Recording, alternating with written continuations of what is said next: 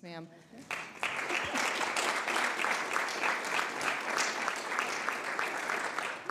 And the chairman of Ukraine's parliament, the Verkhovna Rada, Ruslan Stefanchuk. Thank you so much for joining us. It's really a pleasure.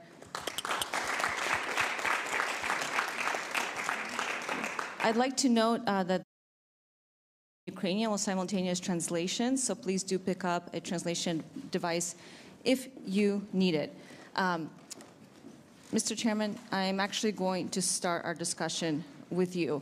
The title of this conversation is Democratic Peace Revisited, the role of parliaments in war. You have been making rounds at various parliaments around Europe, making the case for support for Ukraine. Most recently, you were in France, where you addressed the French parliament and you called for the recognition of Holodomor as a genocide. And you also, of course, called for more weapons for Ukraine. Can you tell us a bit more about the message you're trying to convey as you have these conversations and these speeches at various parliaments across Europe?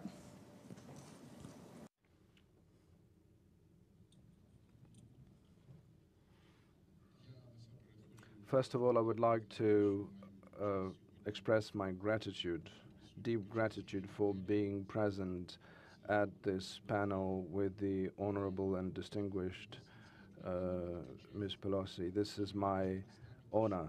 And I would like to say that here we're with the extended parliamentary delegation, and we're here also to demonstrate to the whole world the unity of the Ukrainian authorities.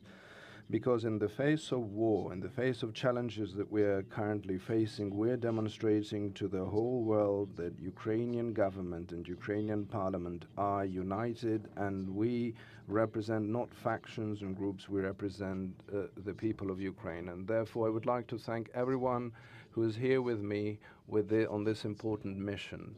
Regarding the questions related to large international marathon, yes, we are in this diplomatic path of activities on the parliamentary level and, of course, on the presidential level and the government of Ukraine. And you know that this is a long marathon which had one of its parts during the visit of the president to France, to Brussels and London. And now we have the continuation of this in Munich. This is the work of the big Ukrainian team, and we are sending one and the same message, that Ukraine can and should win this war. Ukraine needs support. Ukraine needs technological weaponry. And we are addressing the whole world that we should not lose time, because otherwise we will lose our chance and opportunity. And this is the main message that we have today for the rest of the world. And if you allow me a couple of points that we are now communicating to our colleagues, also here at the Munich conference. Question number one is weapons supply to Ukraine.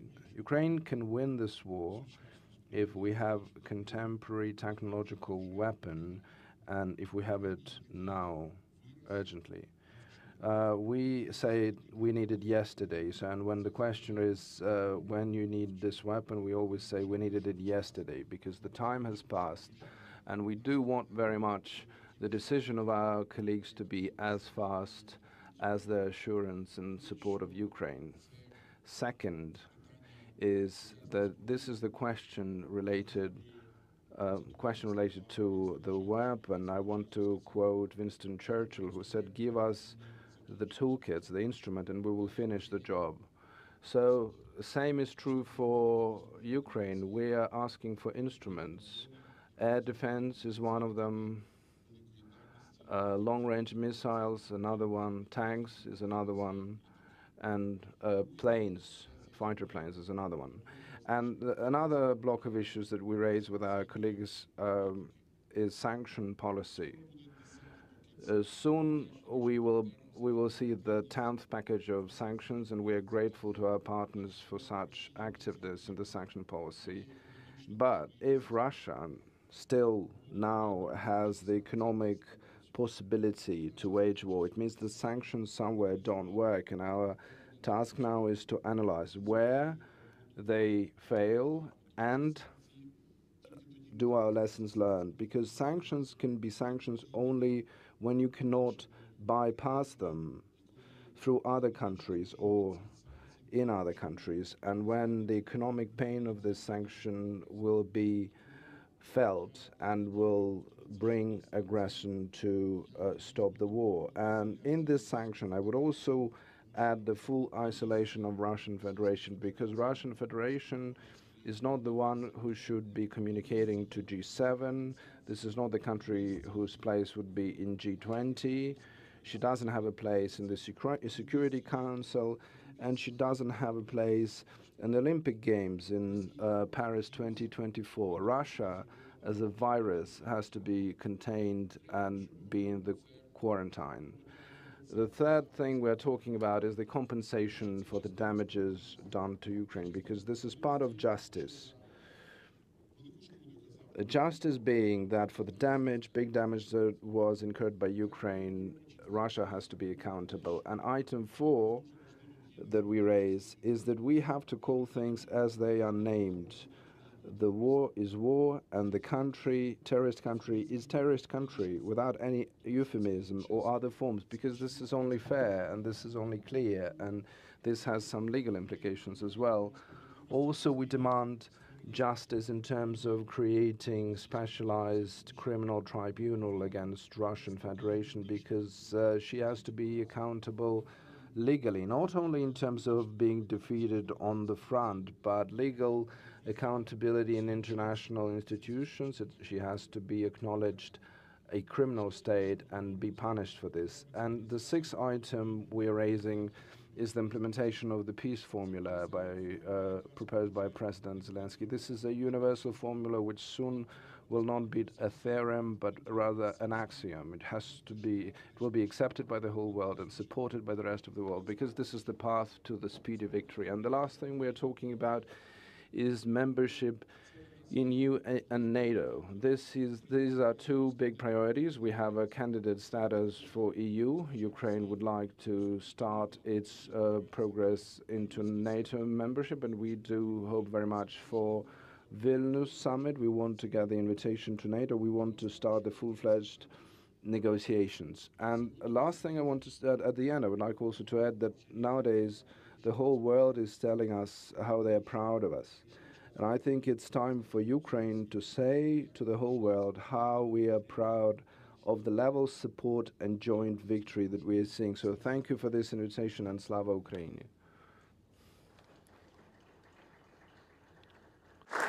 Thank you so much, Mr. Chairman. Of course, President Zelensky spoke here at the Munich Security Conference just yesterday, and he laid out a very similar agenda, but thank you for really pointing a fine and very specific point on what President Zelensky also said.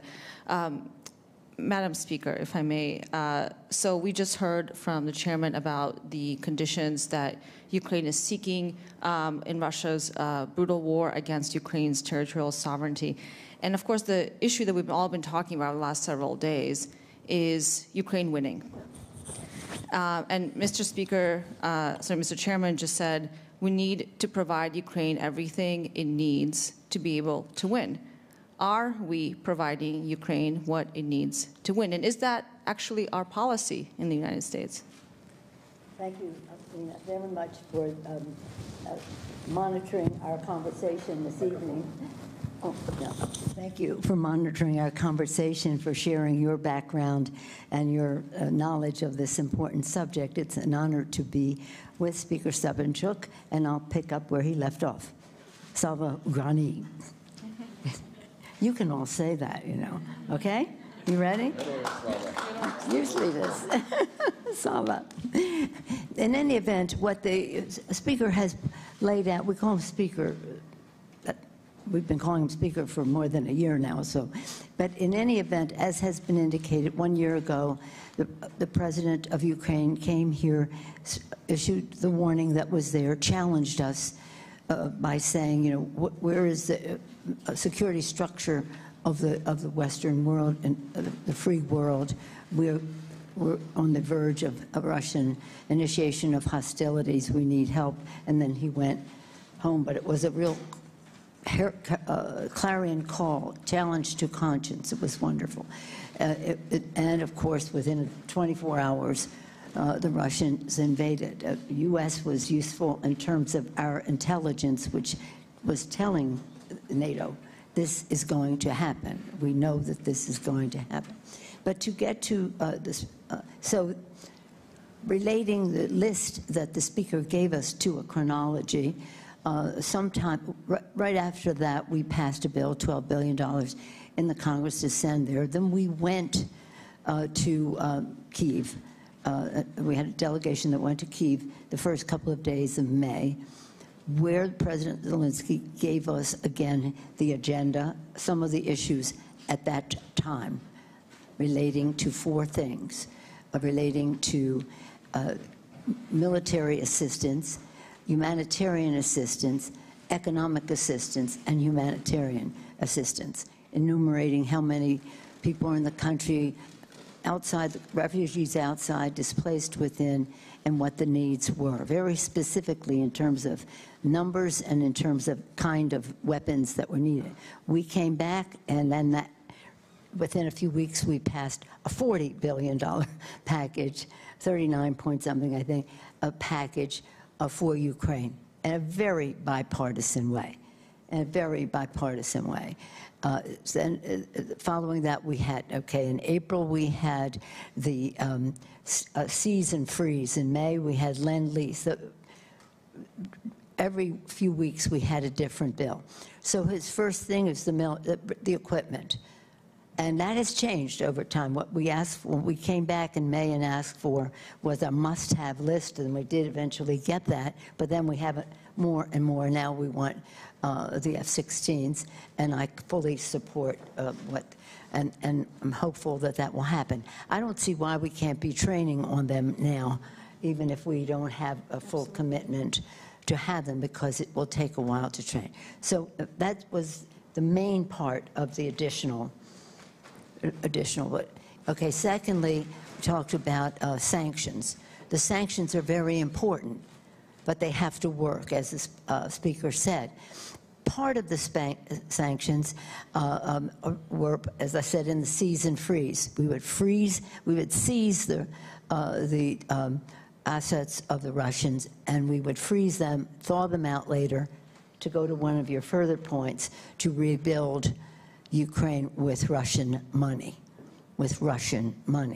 Then we talked about them as an aggressive terrorist nation, and we have legislation, one form or another, that we will pass in a bipartisan way. We've been working on it for a while, and we had working on the legalities and this or that.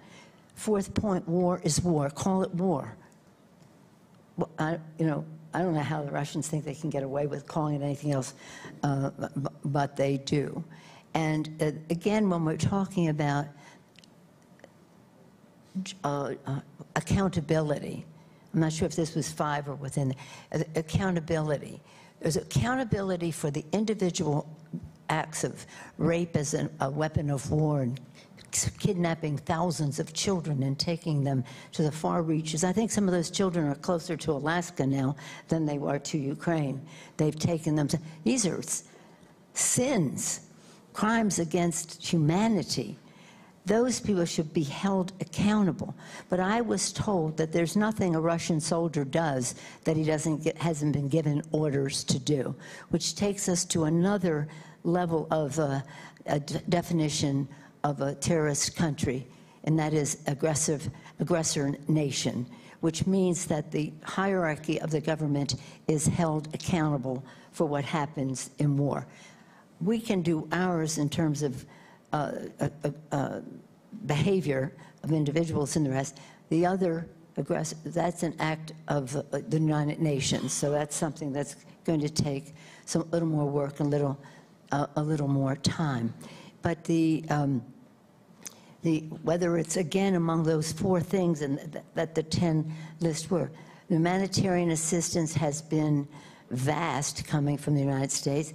Germany is the second largest contributor to the cause, one way or another, but so many countries have been so generous in welcoming refugees, but there's plenty of humanitarian assistance that is needed within, and you all have made this clear to us along the way, whether they're displaced persons or people living in war zones and really don't have too many options, they need humanitarian assistance. The economic assistance is really important.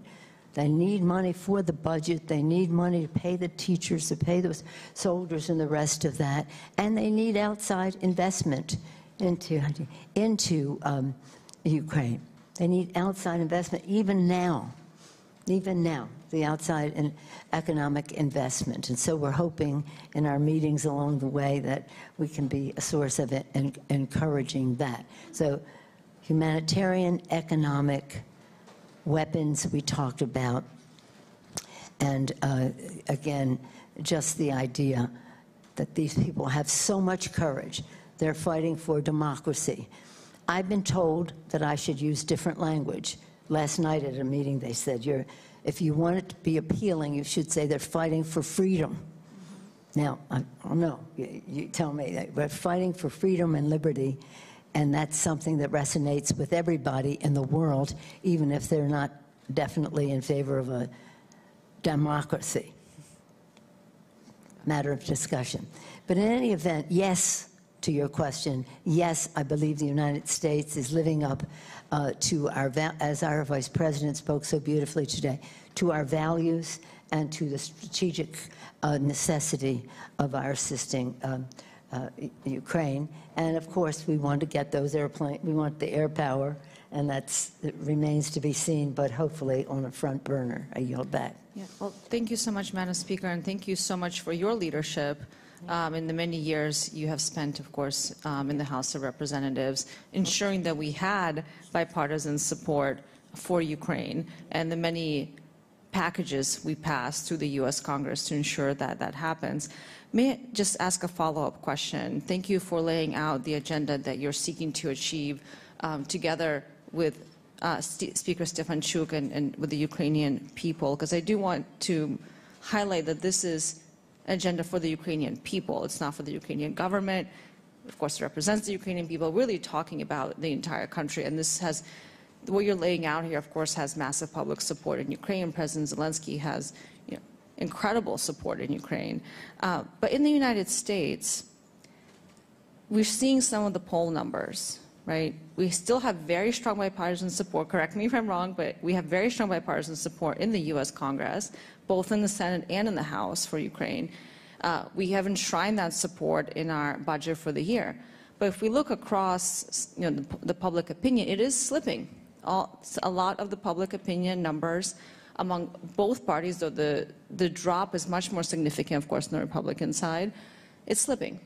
And that's bringing up a lot of concern among my Ukrainian colleagues, many of whom are here today, also from the Ukrainian parliament, Ukrainian civil society, that Ukraine fatigue is seeping in to U.S. politics. How do you, speak to your constituencies to make the case for why the United States should continue to support Ukraine? Well, let me respectfully not subscribe to that characterization of where the American people are. There may be people who don't want to spend money or this or that, whatever it might be. But overwhelmingly, the American people, they've taken Ukrainians into their homes. They've supported people who have supported these budgets all along. They are for victory. And again, I don't want to give any currency to any press reports that, that's some weakening. It's the way it is. It is a message of success, a message of victory. They ask all kinds of questions. The press asks all kinds of questions. And we're like, why are you asking that? We're just going to win, baby. We're just going to stay in this until we win. And it's about democracy, freedom, liberty for the Ukrainian people, but for the world. And again, I think the Vice President laid it out very well today in terms of values and in terms of strategic necessity for us to hold the line on Putin. I do not fear that there is any weakening of support for the people of Ukraine, as you characterize it correctly, in all of this. I think that's a very important message to hear from you and from other representatives of the U.S. government here, not just in Munich, but across Europe, because as someone that talks to our European allies and colleagues all the time, we do hear an anxiety about where the U.S. stands. There's a lot of concern about our elections, et cetera. So I think the more you can take that message home here as you're doing your tours, I think that's very, very important. Well, may I just say, one of the questions that was asked of the Vice President today is, well, you have an election coming up, so how are you going to sustain? That's almost 2 years away. We want this war to be won by then. That's right. And so what are we asking about an election in 2024, November, when what we're talking about is winning as soon as possible? That's right, this year. Speaker Stefanchuk, let me ask you, we know that Russia has already launched a massive new offensive in the Donbass. We've been talking about that here at the Munich Security Conference, of course, elsewhere.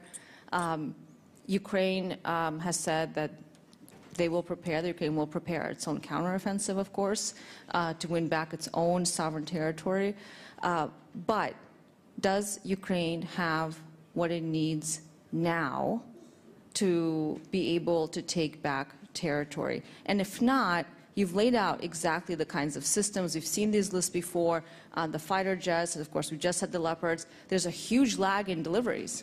You need those things now, not in a month from now, not in 3 months from now.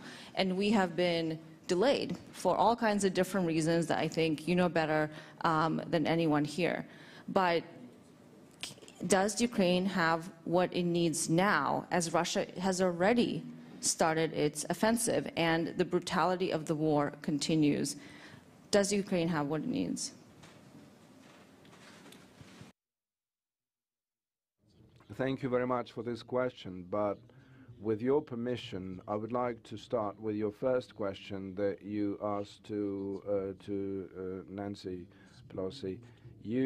Regarding the fatigue about war in Ukraine. I know this narrative is supported very actively by Russian propaganda as well, but we have to be honest that even if there is fatigue, this is not because of war in Ukraine, but this is because Russia is waging war in Ukraine, and this will be just simply honest to say that.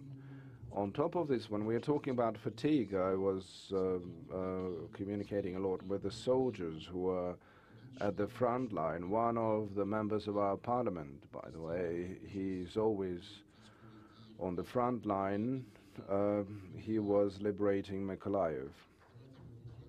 We can give it up to him. Roman Kostenko, the member of our parliament. And when I talk to soldiers, warriors like this, I ask them, do you have fatigue? They say, no, we don't have fatigue, and look at me with the tired eyes. And they don't have this fatigue because they are fighting on their own land, they're fighting for their families, they're fighting for their children, they're fighting for their future. And if you're asking whether Ukrainians have everything it takes to win, my answer is yes, because we have the spirit that can win over anything. But if you're asking me whether we have all it takes to win now, I would say it may happen if we receive everything that was promised now. And that is a very important narrative that we have to comprehend, that on the every other day of bureaucratic prolonging means more Ukrainian lives lost. People who, for the values of democracy, freedom, and dignity are sacrificing the most precious what they have, their lives and their healths. And in our delegation, we have lots of warriors who participated in this warfare, and they come out, stand out, and they say things to the general audience that make us remember that despite all of this chatting, there are real values, freedom and mutual support and standing for the right things. And I think this is the most precious that Ukraine can give to the rest of the world. We can rust off some of the values that seemed could have been misinterpreted or interpreted differently, but now we know that all the countries that are helping us, and I would like to thank the people of the United States, I would like to thank President Biden, I would like to thank Congress for the powerful bipartisan support. I would like to thank the government of the United States for standing together, and that we have faith in our common victory. Whether Ukrainians have all it takes, yes, we do. Can we have more? Yes, we can. And what will happen as a result? The victory will come faster. Question, and I will come back to you, Madam Speaker. Just one quick follow-up question for the chairman. I'm curious, and I think it'd be useful for everyone here to hear that when you're talking to your parliamentarian colleagues, whether it's in France or Germany, all over Europe, especially in Western Europe, I think it's important to know that Ukraine isn't just fighting for itself. Of course, first and foremost, Ukrainians are fighting for themselves. But this is not just Ukraine's war. This is a broader war, as you said, Madam Speaker, for freedom, and not just universal freedom, but Europe's freedom and Europe's security and our freedom in the United States too, because our freedom is tied to Europe being whole, free, and in peace, and Europe will never be that as long as Ukraine is not whole, free, and in peace. But when you talk to your counterparts in France and Germany, do you hear them say, this is our war too, or not?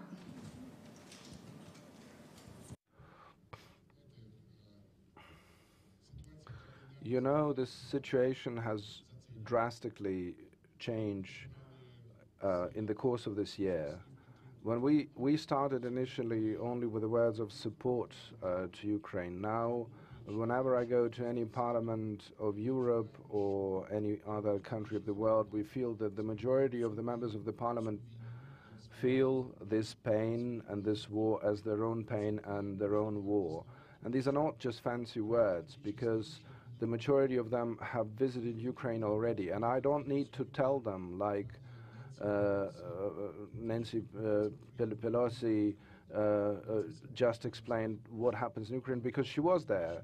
She saw it for herself. She was there when the enemy was almost near Kyiv. The majority of congressmen and congresswomen that I met were in Ukraine, and I don't need to tell them this story. They know it.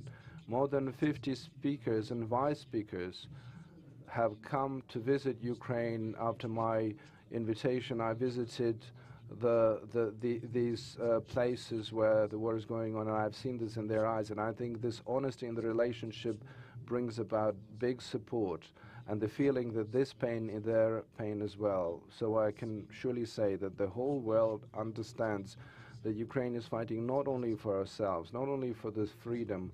We are fighting for the right of civilization to exist, or against the right of barbarians to destroy civilizations. These are systemic and visionary things. So in the example of Ukraine, we have to prove that the right for freedom, the right for civilization, the right for democracy will win the barbarianism, the arrogance and darkness, and attempt to bring us back to the 12th century.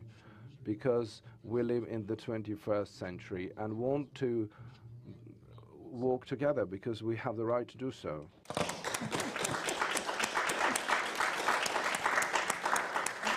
Madam Speaker, please. What I wanted to, well, following up on what the distinguished speaker said now and just before your follow-up question, at a security breakfast this morning, a very experienced, talented, respected security leader said, in a war, you don't always win because of the things you can count unless you count on the spirit of the people. And that is what is so fabulous to observe when you talk about people not being tired or people getting fatigue or whatever it is that outside people may have. when the soldiers are fighting and their families are sacrificing and the rest. So that spirit is something that is just lifting everyone up.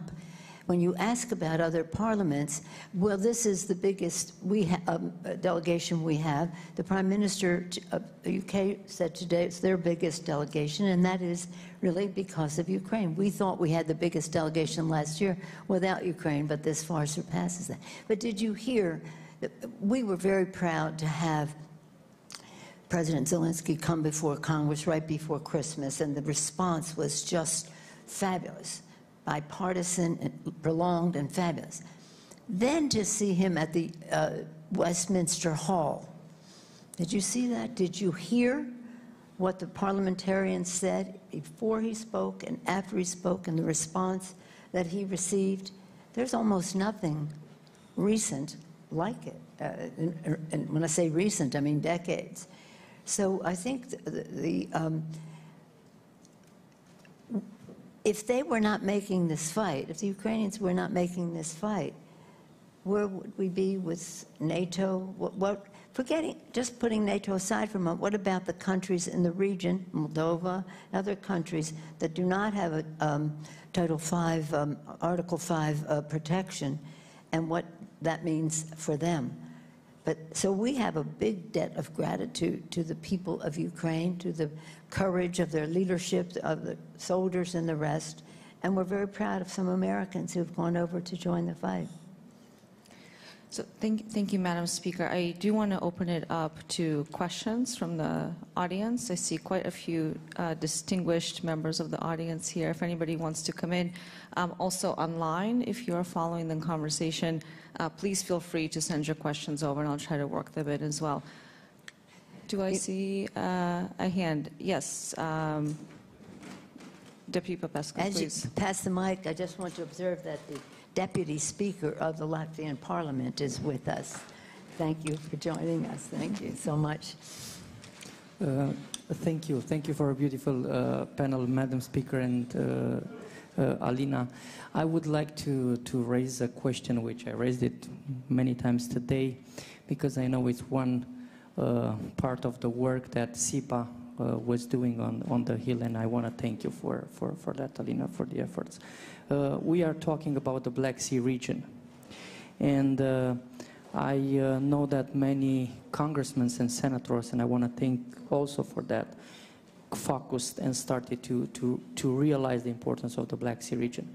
I want to ask you, Madam Speaker, according to the fact that you set up the base through the Congress of Omnibus legislation, and which talks about the Black Sea, if you believe that it's urgent to set up a strategy there in that region in order to help more Ukraine and countries like Moldova to insulate the whole region and secure the grain crossing and what will happen in the near future. Thank you very much. Thank you for your question. I share the response that our distinguished Secretary of State made today. Yes, indeed, this is very important. It's not only important to Ukraine, I mean, of course it's important to Ukraine, but important to the region, but important to anyone who depends on food from Ukraine or other exports from Ukraine. So that I appreciate the knowledge that you have and the sensitivity on that subject, but you cannot have the total picture unless that would be included, in my view. And Madam Speaker, can I just follow up on the Black Sea security question for a moment?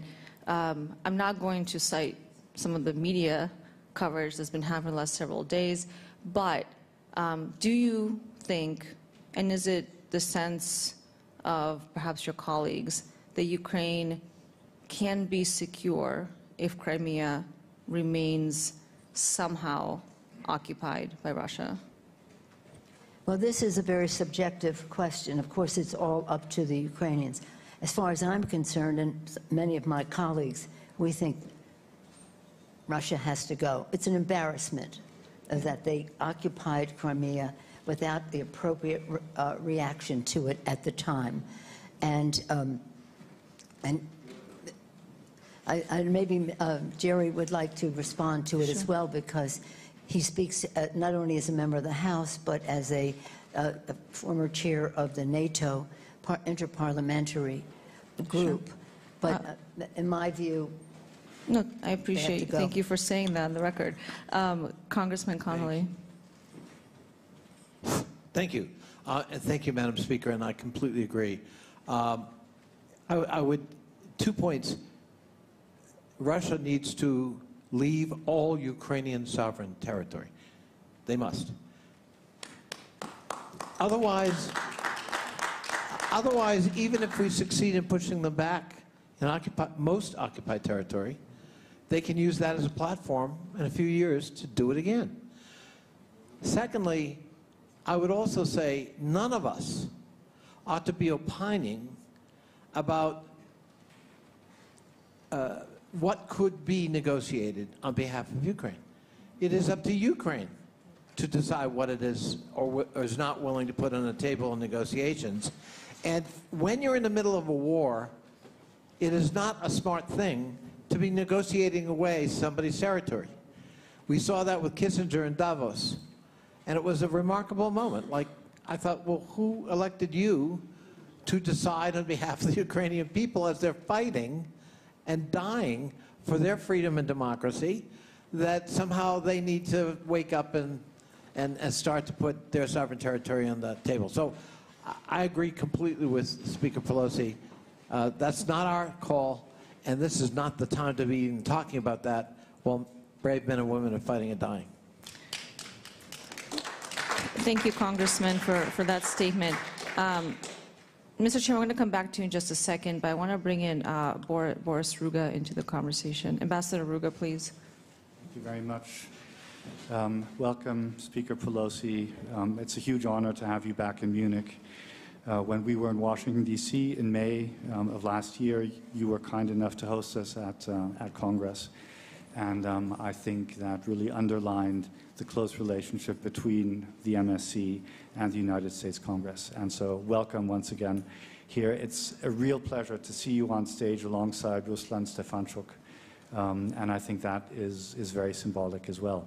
I don't know whether you've touched on this already, because I'm running from one thing to another, but what I'd be interested in is the sort of connection between the US Congress and the Rada in Ukraine, and how that has worked during this conflict, and how it has been productive in addressing Russia's aggression.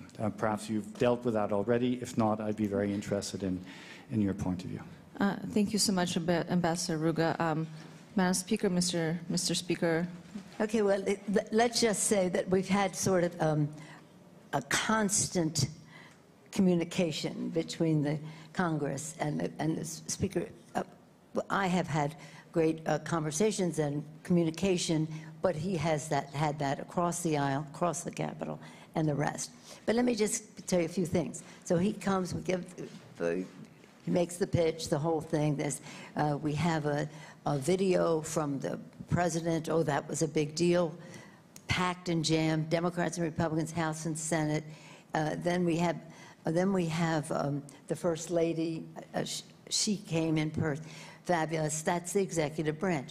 But in terms of parliament to parliament, this is so important. And as I say, NATO and the interparliamentary group, parliament to parliament is so important, because that's where policy is made, that's where money is allocated, especially in the Constitution of the United States says that's the House of Representatives. But then we've met other places. We met in Berlin for the NATO meeting of speakers. Stefanchuk came. It was just the NATO, but it wasn't. It was the G7. It was the G7 in Berlin, which then led us to Croatia, where you had, what, 50 speakers, members of 55. 55 representatives of parliament from all over the world, where we had shared our, shall we say, enthusiasms about all of this. So he has been masterful in recognizing the role of parliaments, and in terms of the U.S., and we've had so many phone calls, Zooms, and the rest. So there was never any doubt as to what their preferences and priorities are. And we feel very complimented to get the purpose. This is why we need this. This is when we need it. And I'll talk to anybody about it. Stefanchuk. So, Mr. Speaker, please, we only have a few minutes. If there's any final question, I'll take it now, and then I want to give Speaker Stefanchuk the final closing. Yes, madam, please. Hello, my name is Zanda Kalniņa Lukaševica. I'm Deputy Speaker of the Latvian Parliament. And thank you so much, Speaker Pelosi and Speaker Stefanchuk, for everything you said. And indeed, it's important for us to continue political, financial, military support to Ukraine as much as possible. But as we are approaching a symbolic milestone, the 24th of February, if I may, at the conclusion of this discussion, ask both of you a rather personal question. If you would compare how you personally felt like a day before the February 24th last year and how it is today. So knowing what's ahead and also seeing how the year has passed, if you could share with us, and maybe that could help to raise additional support internationally. Indeed, thank you. Thank you very much. Mr. Chairman, is there another question? I didn't see another question. Mr. Chairman, would you like to start? Please. Thank you to Honorable Speaker Pelosi. I just want to say and remind that the 24th of February last year, the first call that I made was to Speaker Pelosi. And I'm grateful for the words that you told me then. You told me, stay strong, the United States are with you, we will support you. And throughout this year, you have never failed to do that. And thank you very much for this call. I called you from the bomb shelter, which was one of the buildings of the Parliament of Ukraine. I will remember that all my life. Your calm words, your honest and sincere words of support meant a lot to me. And since that time, we've passed this long way of joint cooperation. I think this was the basis of cooperation between our parliaments, and therefore I would like to thank you personally for your leadership in this process and for your visit to Ukraine and our constant meetings that have always been accompanied with the words of good support to Ukrainian people. I know this and I value very much. Regarding how we have changed throughout the year, I would like to say that we have become more realistic. We have passed lots of phases of our perception from optimism to pessimism. Now we are in realism. And we clearly understand what needs to be done to have this war ended with the victory of Ukraine. And the date, which will be golden date in the calendar of Ukraine, it depends on us. And this is the date of our joint victory. And it is now common possibility to do it as soon as possible. And I know that we have friends here that will do all it takes so that as soon as possible we would celebrate the big victory of good over evil. And also I would like to say a couple of words regarding the question. I forgot, sorry. But I'll end at this. So thank you to all of you. Thank you. Thank you for this. The final word.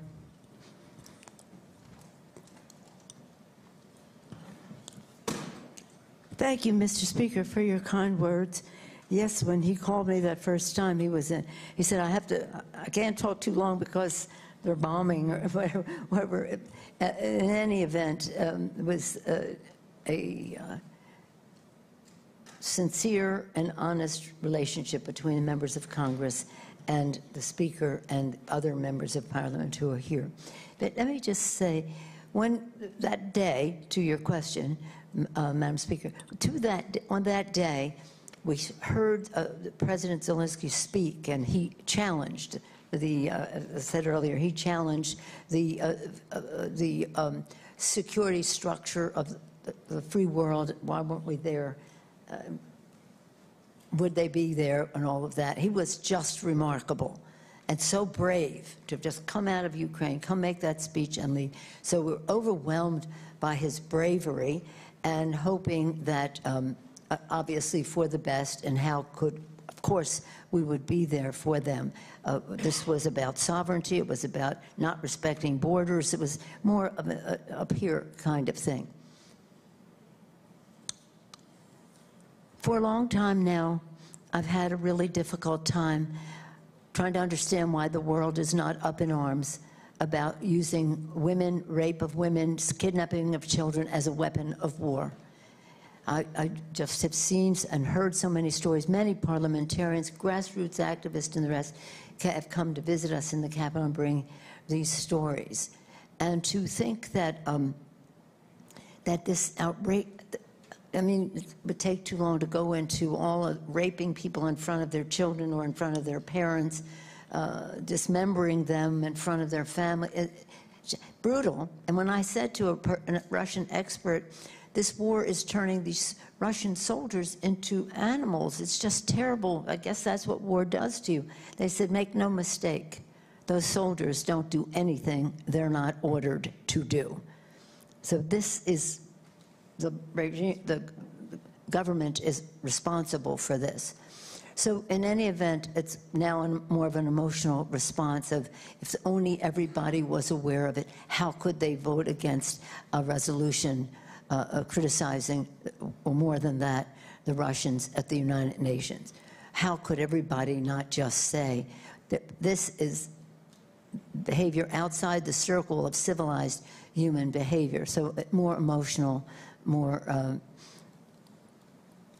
sort of, not unemotional, but more, less emotional than now. And just want to close by praising our president, President Joe Biden. Try to do this briefly. When I was a student, I was at John Kennedy's inauguration. And everybody in the world, or all Americans, know that in that speech, he said to the citizens of America, ask not what you can do for what your country can do for you, but what you can do for your country. Kids learn that in school. Everybody knows it, even if their parents weren't even born then. The next line, though, in the speech is what I remembered as a student. The next line, he said, to the citizens of the world, ask not what America can do for you, but what we can do working together for the freedom of mankind. And I believe that Joe Biden was having a Kennedy-esque time, era, moment, in the manner in which he worked with countries, not in condescension, not in saying this is how we would do it, but listening and building consensus among the NATO nations, and first and foremost, listening to the Ukrainians, working together for the freedom of mankind. That is what this is about, and that's why we're all so grateful to the Ukrainian people for fighting for the freedom of mankind there and in the world. Thank you.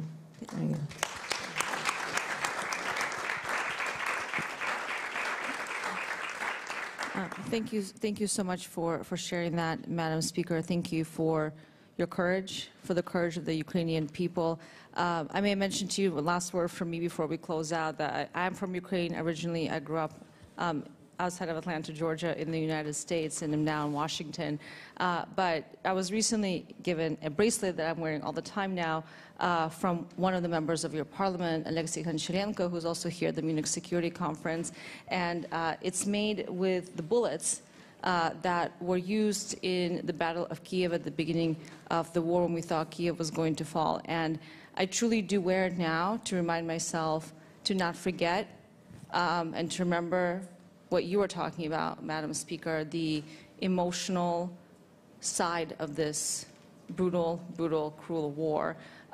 Watching what has happened to my hometown in Kiev has been really difficult, even as we all try to compartmentalize so that we don't have emotional breakdowns every day. And I think the courage of the Ukrainian people and their steadfast commitment to victory is what carries all of us through our day-to-day lives. But it's a good reminder, and I appreciate you saying that. And you have the same one. So Alexei has gone to you too. Close to our hearts. Very good. Close to our hearts. Yeah. Thank you for wearing it. And thank you everyone for being part of this conversation. Thank you, Congressman Connolly, for all of your work in the U.S. Congress to support Ukraine. And I think many of you probably have dinners, so thank you. Please join me in a final round of applause.